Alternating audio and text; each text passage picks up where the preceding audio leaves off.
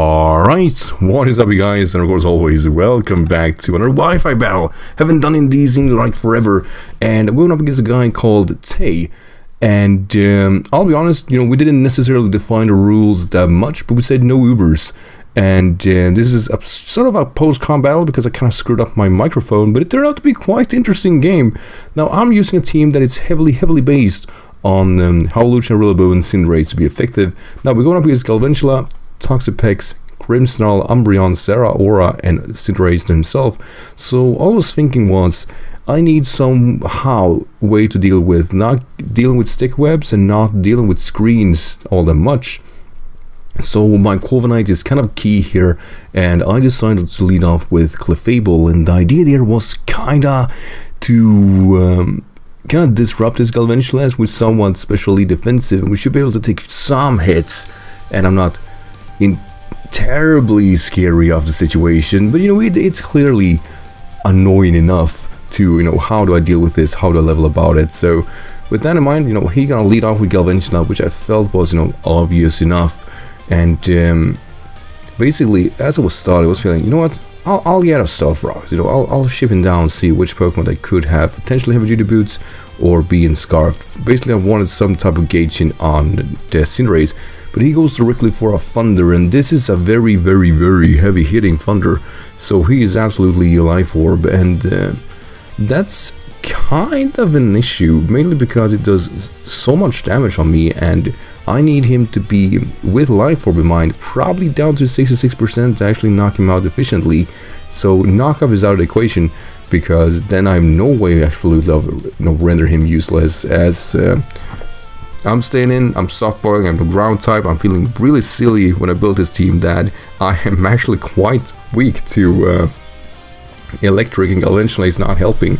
While Galvantula is always a Pokemon that people deem to say it is a bit on the weak side, the combination of its stabs are so frustrating to get with Compound Eyes that if it spams Thunder for free, it actually does hurt. So as you guys saw, I went to my screen, I was figuring, do I even switch into this? Eventually, the yellow magic kicks in, I am paralyzed, and basically I am on a potential timer to whether or not could I even switch in here. I decided to take a bit of a risk, hoping that if I go for a Moonblast here, at least I will be able to, if I don't knock him out, maybe Life Orb will. And that was really my only thought. Like, basically I'm not sacking Clefable, was rather forcing him down to keep spamming Thunder and then bring in Rillaboom to soak the last hit if it fails.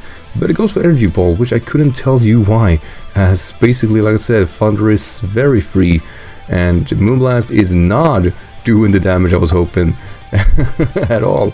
And the only positive part here is that I actually am free to Softboil, and Life Orb should be knocking him out, but he could either crit me or I could get fully paralyzed, and if so, then that basically means that Galvantula get exactly what I wanted. But I was so surprised, because the reason I went for Softball was because now the webs gotta come, right? But no, he maybe never even had them, and that kind of perplexes me, as then why would lead off with a Galvantula? But yeah, I guess was trying to go for that kill, and Clefable is basically as healthy as it could have been, barring that paralyzation. So it brings in Grimmsnarl, and I'll be honest, the thing here is that I know it's not a sweeper variant one, the synergy of the team does not allow it, so I decided to go for knockoff, just trying to cut his screen short. And in hindsight, I have no idea where to switch into anyway, but yeah, knockoff didn't do anything. But I got off Light, which was the goal. I think it's 4 times resisted, right? And combine that with a Clefable that's not offensive, and we got a pretty tough situation. But yeah, he goes for taunts here, cutting my recovery. I assume him here, since it was showing light screen and taunt, that he only has one way of attacking me, and that's gonna be Spirit Break. So I'm not gonna go for another round of attacks here, because I don't want to take that Spirit Break at all. And I'm just gonna decide to go directly for Bogletite, my Toxapex. Now, I hate Toxapex as much as the next guy, but besides me coughing, like, it's such a good response for stuff you don't know what to do about, and I'm feeling a lot of that when I play against people in the Smogon OU that, you know, you bring Toxapex because why wouldn't you? And here we see a super legit shiny Cinderace, and at this point, I was gonna, you know, don't be bulk up and don't be send headbutt. If you aren't that, we're fine. As I always call him, sorry, in case I can get him burned as he goes through the Libera and change the typing, he's actually Electro Ball, which is both good and bad. It's bad because it means it's 120 power versus me every time. It's good because how Lucha does not mind that. As basically if I get Unburden activated versus the Cinderace, I shouldn't be all that worried. But he actually goes for a chord change here, bringing the Self-Rocks onto my side as I realize that, yeah, but he also gave me Light Screen. What the fuck? I have no idea why I did that play, but basically I have the means to take those Self-Rocks away anyway. But yeah, I was just double checking, did he really give me Light Screen? Okay. But yeah, there is no, like, he has potentially special sweepers, but the most effective ones aren't active on the fields. So I guess it is a big disadvantage as he brings his own Toxapex. You know, this is a stalemate. We can't do anything to one another, and he might be forcing my hand. Now I decided eventually to go to Starscream, as while I did want to go to my Cinderace myself and bulk up and go for Send Headbutt, because that combination would absolutely eradicate him. I kind of realized with Stealth Rocks I'm kind of in a pickle, so I need to get them out of the way anyway. And the only thing I can do versus Toxapex is actually pressure stall him if I so desire with my Corviknight, but with a 20-minute timer, that's not gonna happen. So I'll just go directly for that defog. Theoretically, there's nothing I can do. He actually decides to recover on this turn. Well, I couldn't tell you why, because basically what that means is that, well, what could I possibly do to hurt him with a Corviknight? That was basically what I was asking myself. I figured he skull burned me, but no, that didn't happen. So now I'm a bit of a position because I have the means to force him out, but would I?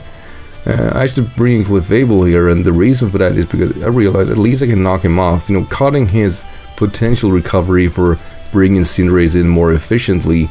But no, he keeps Toxic Spiking. I thought that was strange, with the obvious thing in mind that I could pressure stall him. I figured, you know, one will let off that strat, but no, he decided not to. Now the knockoff here is actually theoretically irrelevant how effective it could have been, but he actually brings in ZERAORA, and I'll never switch him properly to ZERAORA ever, but seeing Expert Belt had me figure that, you know, it could be any set right now, but most likely a physical one. So I go for Moonblast and try to get as much out as possible, as he goes for his own knockoff and cutting my leftovers. Moonblast will do alright, but it doesn't knock him out, and I'm thinking, oh, Plasma Fist, I could take it and I could kill him in return. That shouldn't be a problem, I thought. As, you know what? He is pulling the trump card. He is absolutely thinking, fuck this guy, I'm gonna beat him. I'm not gonna have a silly Clefable or Smogon rules being bound with my side. And I was feeling, you know, damn it. What do I do now? I've never ever prepped for Cinderace ever. So, or Cinderace, I mean ZERAORA. But we do take that Plasma Fist, which is cool. But I was like, okay, Moonblast, do your thing. No. So he has one more turn of absolutely slaughter versus me, and I have no switching. I have one strat in mind that I kind of leveled with, and that was actually just I sack play this and I switch it in my Rillaboom and basically U-turn kill him, hoping he doesn't have Fire Punch. I do believe I could take a Fire Punch, but I didn't want to necessarily appreciate that one. But yeah, Max Lightning would absolutely make me a very, very sad little yellow puff, as Clefable is great this generation. Hell, I love that guy when I use it myself. But yeah, basically I was leveling here, you know, can I stall this turn up another way? No, there's no way. But I can cut his terrain, and I can absolutely U-turn out and try to get momentum out of that, because my initial idea is to get in my Toxapex back again and ensure that those Toxic Spikes are away. That said though, you know, He, like I said, he could have had Fire Punch here, and I'm really unsure how well I would have taken that if it was adamant. But I was feeling kind of cocky, as I actually think he went for play rough. And I was so surprised by this, because why would you have play rough? It doesn't necessarily feel anything for you. But, you know, I'll take it. I'll take it very well. I was really like steel types. I guess you have close combat, right? But then why you could have gone for that instead? You know, I'll live with that. But, you know, I shouldn't be that guy. I really shouldn't. ZERAORA do struggle with grass type. I don't necessarily believe just that Rillaboom represents that defensive grass type, but besides that, it got me clearly an advantage here to get myself started anew with a very slow momentum killer in Toxapex. Now, I clearly realize here that if he switches in his own Toxapex, I'm switching in directly to Cinderace.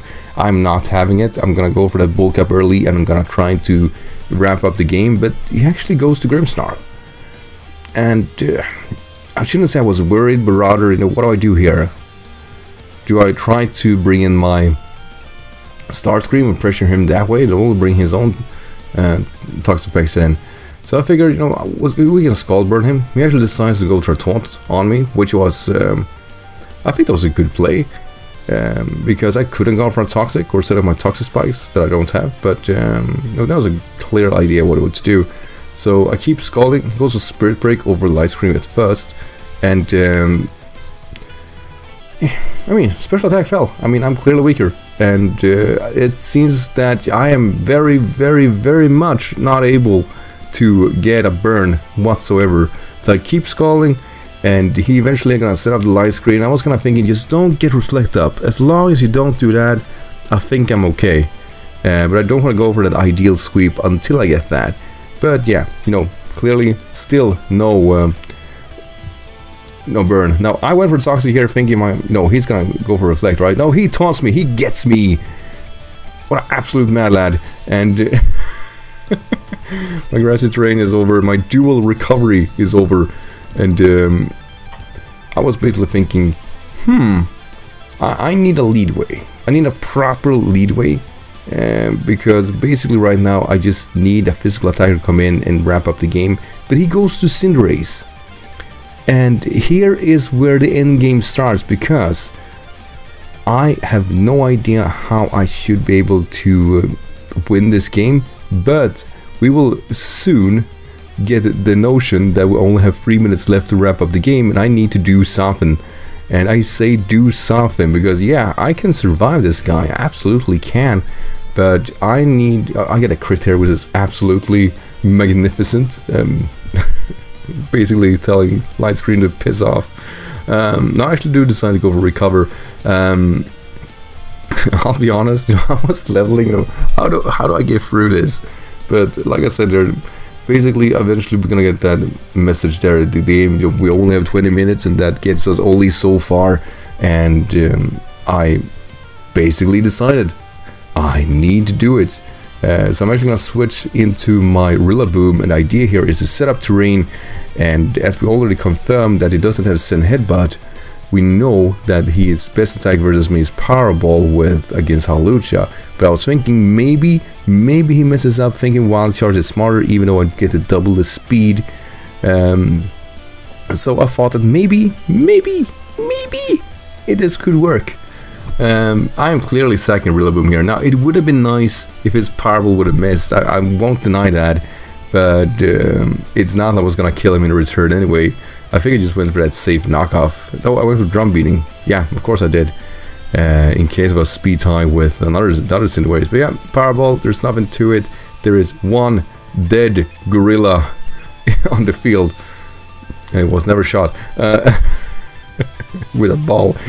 But basically, Hawlucha's coming in, and I was feeling that, or rather, he did something unforgivable versus me, and that was setting off a Dynamax Pokemon versus me, and I won't have that. I will never accept anybody doing that, so I'm gonna do the best of my ability to set up that Sword Stance, hoping he goes for a Wild Charge, because Powerball will still do a lot of damage, but Electro Ball, I was gonna say Wild Charge, that Electro Ball will not do that impressive amount of damage at all. And I am now basically telling him the gig is up, you can pack your bags, Libera Cinderace, you are not as good as you think you are, and I'm just gonna boost. I'm gonna boost away. I haven't Dynamaxed in, I was gonna say years, but days. I haven't Dynamaxed in 2 months. So he switches into his Umbreon, and all I was feeling is this poor soul. He has no idea what's coming to him, and even if he did, it would never have mattered, because Howlucha is here and the game is over. And there's the 3 minutes mark. I knew, like I said, when I was playing, I just knew that, you know, we need a breakthrough. I am being super passive and I have the means to maybe wrap up. I was kind of scared that reflect from the Grimmsnarl, but no, I have no reason to be that worried, because basically I needed to pressure my opponent, who basically had free switch-ins throughout the game but never really abused them against me. And now that I turned this game about, well, it didn't take that long. Once I shifted the momentum, it was mine to take. And yes, I'll argue that Dynamaxing allowed me to wrap up the game, but I also kind of want to say that he thought that Dynamax was going to save him. Come on, come on. There was no end game where he was going to win, I think. But yeah, basically I gotta say, this 2 minutes mark, or 2 minute timer, or 20 minute timer it's the absolute beast of the meta. And I really hope with a new DLC that, you know, we get something out of this, because we need longer games. We deserve it. I absolutely think we deserve it. But yeah, I mean, he's switches into the Cinderace here, and there is really nothing to it. It's gonna absolutely die because it's a Cinderace. Of course it dies. And his last mount should be Toxapex, and he'll actually take the Cowers route. I really want to know if a +5 acrobatics is enough to deal with a Toxapex behind a Reflect. But yeah, I was gonna check my stats before I attacked him. But yeah, he took the Coward's way out, and Tay, you will rather go down in my book as the almost guy. But you didn't win, because you Dynamaxed. You poor guy. No, I'm kidding. Anyway guys, I hope you enjoyed this game. Don't forget to like and subscribe, and I'll see you another day. Take care everyone. Bye.